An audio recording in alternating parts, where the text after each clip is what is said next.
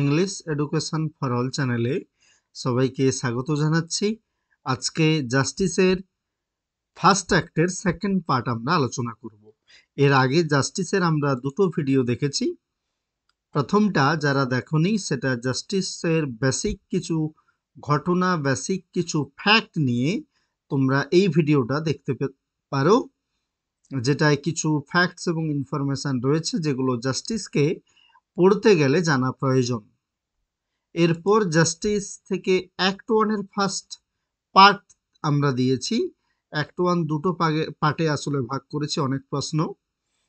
তাই প্রথম পার্টটা জাস্টিসের, যেখানে ফোল্ডার কনফেস করছে যে সে ফরজারিটা করেছে, এটা এই ভিডিওটা। আমি দুটো ভিডিওরই লিংক ডেসক্রিপশন বক্সে দিয়ে দেব। আজকে সেকেন্ড পার্ট আলোচনা করব ফার্স্ট অ্যাক্টের। কয়েকটা প্রশ্ন রয়েছে, তোমরা দেখো। Sir, I did not know what I was doing, which act is referred here. খুব গুরুত্বপূর্ণ যে আমি জানি না আমি কি কাজটা করছি। এটা ফোল্ডারের কথা, তোমরা শুনে বুঝতে পারছো। এই ফোল্ডার বলছে আমি জানি না স্যার আমি কি কাজটা করছি বা করছিলাম। এই কি কাজটা বলতে কোন কাজের কথা বলা হচ্ছে? The act of ইলোপিং with Ruth হানিউইল, Ruth হানিউইলের সাথে পালিয়ে যাওয়ার ঘটনাটা। The act of having immoral relation with Ruth, রুথের সাথে তার যে অনৈতিক সম্পর্ক সেটা। নাকি the act of love making in the premises of the farm, নাকি ওই ফার্মের যে প্রেমিসেস প্রাঙ্গণ, সেই প্রাঙ্গণে লাভ মেকিং করাটা, এটা বলার কথা হচ্ছে, এটা বলা হচ্ছিল। এটাও নয়। The act of forgery on the check, চেকে যে ফরজারি করা হয়েছিল তার কথাই বলা হচ্ছে। তাহলে মনে রাখো, আই ওয়াজ ডুইং, আমি জানি না আমি কি করছিলাম, যেখানে ফোল্ডারকে ধরে ফেলেছে হাতে নাতে, কট রেড হ্যান্ডেড। কে ধরেছে? জেমস। তারপরে বলছে কনফেস করার পর, স্যার আমি জানি না, আমি খুব কম সময়ের ম্যাডনেস অফ এ মিনিট আমি এই সমস্ত কাজ করে ফেলেছি, আমি তখন বুঝতে পারিনি আমি কি কাজ করছি। তো এই যে কি কাজ বলতে তাহলে কি? The act of forgery on the check, চেকে কি ফরজারিটা করেছিল আমরা এর আগের ভিডিওতে আলোচনা করেছি, অবশ্যই জানো। A long minute, folder. Why did James think that Folder's act of forgery was a thought of long minute? খুব ইম্পর্ট্যান্ট। এবং তুমি যদি বেসিকটা না জানো তাহলে কিন্তু ধরতে পারবে না, বা থিমটা যদি না জানো। এ লং মিনিট, দীর্ঘ সময়ের ফোল্ডার। তুমি বলছো ঠিক এর আগে ফোল্ডার কনফেস করছে যে আমি এটা করেছি 1 মিনিটের উন্মত্ততায়, আমি জানি না আমি কি করছিলাম। তাহলে a madness of a minute, folder বলছিলেন a madness of a minute, 1 মিনিটের উন্মত্ততায় আমি এই কাজ করেছি। ঠিক এর উত্তরে জেমস বলছে না, 1 মিনিট নয়, আর লং মিনিট, দীর্ঘ সময়ের। তো কেন জেমস এমনটা ভাবছেন দীর্ঘ সময়ের?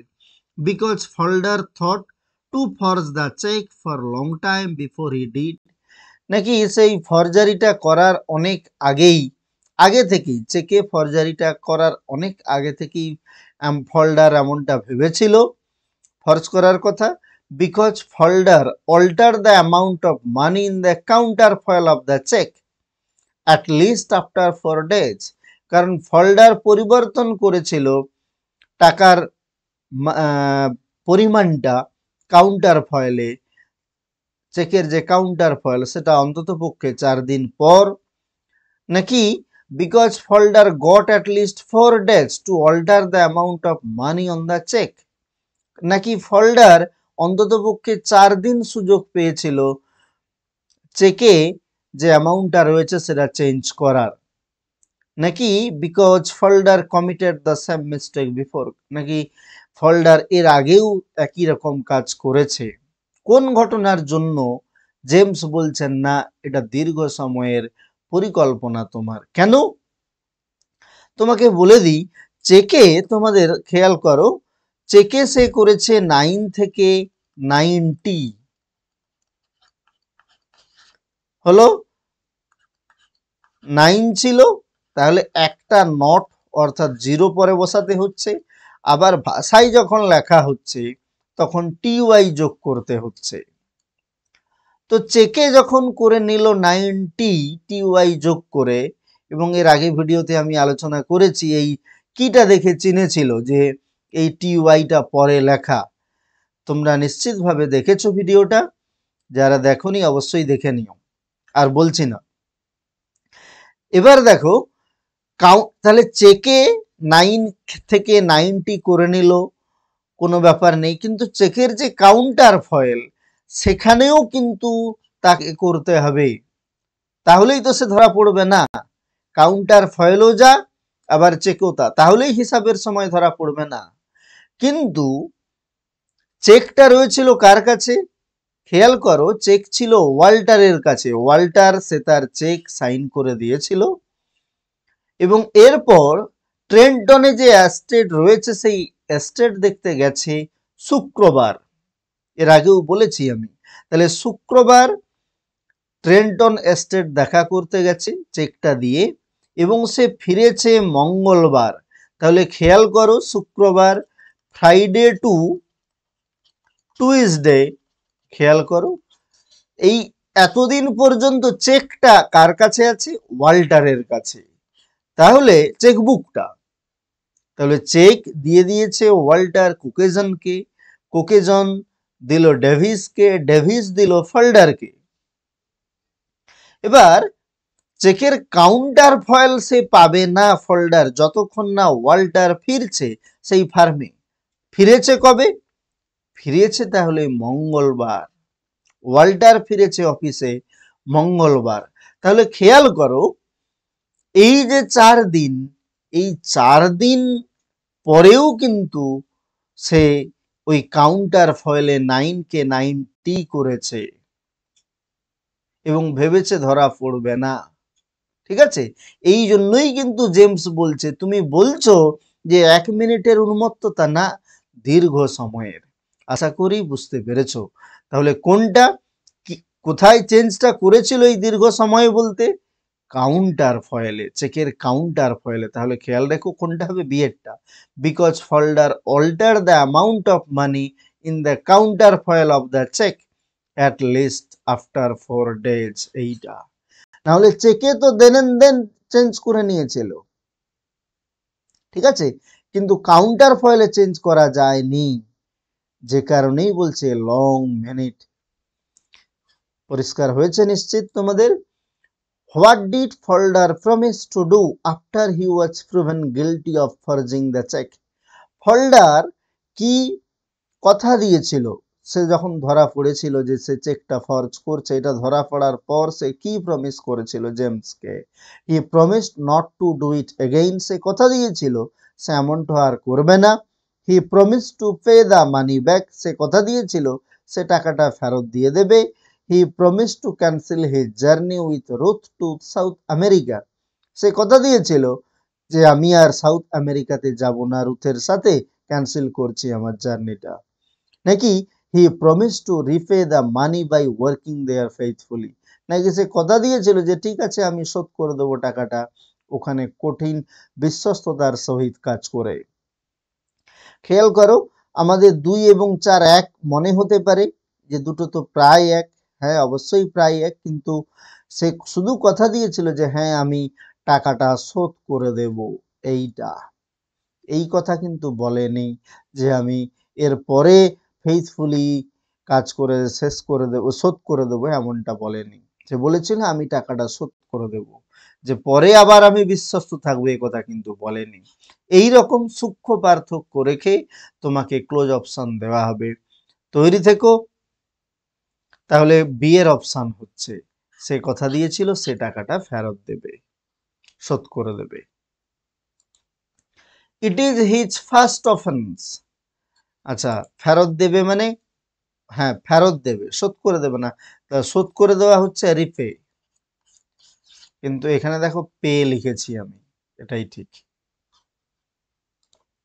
It is his first offence, এটা তার প্রথম অপরাধ। কে এমনটা মন্তব্য করেছে?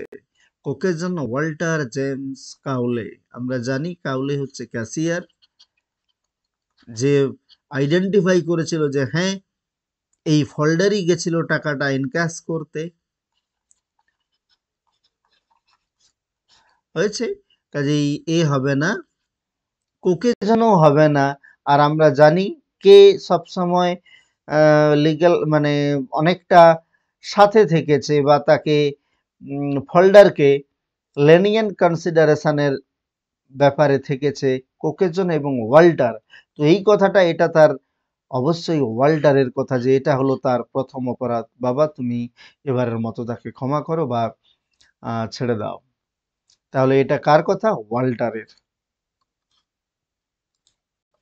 Life is one long temptation, who comment so about life. যে জীবন একটা দীর্ঘ প্রলোভনের ব্যাপার। সত্যি জীবন আমাদের প্রলোভন সবসময়। Here and there you can see temptation around. তো সেই ফোল্ডারও টেম্পটেশনে পড়েছিল। এটা কে এমন জীবন সম্পর্কে মন্তব্য করেছেন? আসলে কোকেজনের আগে জেমসকে মানানোর চেষ্টা করছে যে জানেন তো, আর হয়তো কোনো প্রলোভনে পড়েছিল যে কারণে এমনটা করেছে। ঠিক তার উত্তরে জেমস বলছে, হ্যাঁ জীবন তো একটা প্রলোভনই, অ্যান্ড উই শুড ওভারকাম ইট। সেই প্রলোভনকে আমাদের জয় করতে হবে এবং জয় করে আমাদেরকে অনেস্ট থাকতে হবে, এটা জেমস বিশ্বাস করেন। তাই এই কথাটা অবশ্যই কার? জেমসের, যে জীবন একটা অনেক বড় প্রলোভন। জীবনে অনেক প্রলোভন রয়েছে।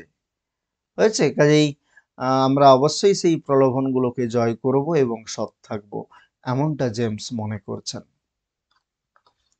নেক্সট, অনেস্টি ইজ দ্য সাইনে কুয়া নন। সাইন কুয়া নন, what is the meaning of the line? এটা কার কথা? আমরা কার কথা? এটা জেমসের কথা, যে আমার এই অফিসে অনেস্টি ইজ দ্য সাইন কুয়া নন। এটার কি? Honesty has not been maintained, honesty maintain করা হয়নি। Honesty is of the utmost importance, অনেস্টির সবচেয়ে বেশি গুরুত্বপূর্ণ। Honesty cannot B maintain if one has poverty, যে অনেস্টিকে মেনটেন করা যাবে না যদি পভার্টি থাকে, দারিদ্রতা থাকে। Honesty can not stand parallel to poverty, যদি দারিদ্রতা থাকে সৎ থাকা যাবে না। তাহলে কোনটা এটার অর্থ? খেয়াল রেখো, অনেস্টি ইজ দ্য সাইন কুয়া নন, এটার অর্থ হলো অনেস্টি হচ্ছে একটা absolute necessary. Honesty is absolutely necessary in my office. এটা কে বলছে? জেমস। তাহলে কোনটা? Honesty is of the utmost importance, এই কথাটা এটার মানে মনে রেখো। Next, he has gone to work and caste the blame on an innocent man. আরও এখানে বেশ কিছু কথা রয়েছে, যে সে এমন একটা কাজ করেছে যে, এবং কাজ করেছে প্ল্যানফুলি, এবং সেই দোষটা চাপাতে যাচ্ছে অন্যের উপর। হু ওয়াজ দ্যাট ইনোসেন্ট ম্যান? এই যে ইনোসেন্ট ম্যান বলতে কাকে বলা হচ্ছে? আসলে ফোল্ডার দোষ চাপাতে যাচ্ছিল কার উপর? ডেভিসের উপর। সে এমন কিছু করেছে যাতে প্রত্যেকের মনে হয়, স্বাভাবিকভাবে জেমস, ওয়াল্টার, কোকেজন সবাই একেবারে প্রথমের দিকে ভেবেছিল যে এই ডেভিসই করেছে। কিন্তু ওই কাউন্টার ফয়েলে, চেকের যে কাউন্টার ফয়েলের ব্যাপারটা মনে করে একমাত্র জেমস ধরতে পেরেছিল ইট ওয়াজ folder who force the check. কারণটা তো বললামই একটু আগে। তাহলে কে ইনোসেন্ট ম্যানের ওপর দোষটা চাপাতে চেয়েছিল? ফোল্ডার চাপাতে চেয়েছিল। আর ইনোসেন্ট ম্যান বলতে তাহলে কে? ডেভিস, যে অস্ট্রেলিয়া গেছে। মনে রেখো, অস্ট্রেলিয়া কিবার গেছে? আমরা জানি সোমবার গেছে। হয়েছে, অস্ট্রেলিয়া গেছে সোমবার ডেভিস। আর ওয়াল্টার ফিরেছে অফিসে মঙ্গলবার। খুব স্বাভাবিকভাবে তার মানে ডেভিস করতে পারে না, কারণ কাউন্টার ফয়েলে তো পাবে না তখন। তার মানে নিশ্চিত হয়ে গেছে জেমস এখান থেকেই যেই ফরজারিটা করেছে folder. Next, the quality of mercy is not স্ট্রেন্ড। মানে এই মার্সির ব্যাপারটা এটা ফোর্সফুলি চাপানো যায় না, এটা প্রত্যেকের করা উচিত নিজের স্বাধীন চেতায়। হু স্পিক্স অফ মার্সি সো ভলিউমিনাসলি। কে এত গুরুত্ব দিয়ে মার্সির কথা বলেছে? আসলে এখানে তোমরা গন্ডগোল করতে পারো, আইদার কোকেজন বা ওয়াল্টার। তোমরাও জানো যে হয় অপশান হবে কোকেজন না হলে ওয়াল্টার, কিন্তু মনে রাখো কোয়ালিটি অফ মার্সি এটা বলেছে ওয়াল্টার। আসলে কোকেজন সেও তো ওই ফার্মের কর্মী, সেও অনেক জোর দিতে পারেনি, জেমসকে বোঝানোর চেষ্টা করেছে কিন্তু সে অনেক জোর দিতে পারেনি, এবং শেষমেশ জেমসের কথাতে এক প্রকার অনিচ্ছা সত্ত্বেও যে আচ্ছা ঠিক আছে উনি যা ভাবছেন করুন, কোকেজন এমনটা গেছেন। কিন্তু ওয়াল্টার বারে বারে চেয়েছেন ফোল্ডারকে বাঁচাতে। কাজেই the quality of mercy is not স্ট্রেন্ড, এখানে মার্সির কথা এত সুন্দর বা এত গুরুত্ব দিয়ে বলেছে ওয়াল্টার।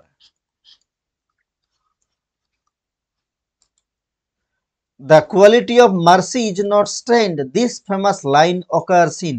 এখানে তোমাদের জানিয়ে রাখি এই বিশেষ লাইনটা শেক্সপিয়ারের একটা বিখ্যাত রচনা থেকে। সেই বিখ্যাত রচনাটা মনে রাখো দ্য মার্চেন্ট অফ ভেনিস থেকে। দ্য মার্চেন্ট অফ ভেনিস থেকে নেওয়া the quality of mercy is not স্ট্রেন্ড, অর্থাৎ কোয়ালিটি অফ মার্সি এটাকে চাপানো যাবে না কারোর উপর forcefully, one must have will to do it. ঠিক আছে, একজনের অবশ্যই ইচ্ছা থাকবে এটা করার, and he must come forward to do the same, to do the same out of his own will freely. ঠিক আছে, এটা কোথা থেকে বলা হয়েছে? শেক্সপিয়ারের বিখ্যাত রচনা দ্য মার্চেন্ট অফ ভেনিস থেকে এই লাইনটা নেওয়া। What is the name of detective? ডিটেকটিভের নামটা কি? Ben price, উইস্টার, স্টার্টন, Nancy. অবশ্যই তোমরা বেন প্রাইস বলে ভুল করে দিও না, ক্লাস 11-এর ভুল করে দিও না, যেখানে জিমি ভ্যালেন্টাইনের কথা রয়েছে সেখানে ডিটেকটিভ কিন্তু বেন প্রাইস। এবং আমি বলছি যদি এমন প্রশ্ন থাকে বেন প্রাইসও অপশান দেবে তোমাকে। উইস্টার, এই উইস্টারই হলেন ডিটেকটিভ। নেক্সট, আচ্ছা চ্যানেলে এই ভিডিওটা যারা প্রথম দেখছো অবশ্যই সাবস্ক্রাইব করে নিও, আর তোমাদের মতামত জানাতে ভুলো না। আরো কয়েকটা প্রশ্ন রয়েছে। হু কামস ফ্রম স্কটল্যান্ড ইয়ার? এই স্কটল্যান্ড ইয়ার বলতে হেডকোয়ার্টার ডিটেকটিভের, তাহলে কে আসছে স্কটল্যান্ড ইয়ার থেকে? অবশ্যই উইস্টার, he is the detective.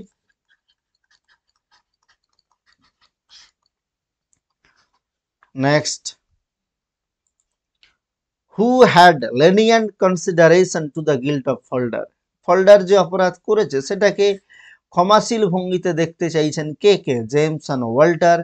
Walter হবে কিন্তু জেমস তো কিছুতেই নয়, কাজেই ভুল। কোকেজন অ্যান্ড কাউলে, কোকেজন হবে কিন্তু কাউলে নয়। কাউলে অ্যান্ড ওয়াল্টার এটাও হবে না, তাহলে কোকেজন অ্যান্ড ওয়াল্টার এরা দুজনেই কিন্তু ক্ষমাশীল দৃষ্টিভঙ্গিতে দেখতে চেয়েছে অপরাধটা, তাহলে এটাই ঠিক ডিয়ার অপশন। তোমাদের ভিডিও কেমন লাগলো অবশ্যই জানাতে ভুলো না। Thank you, good night.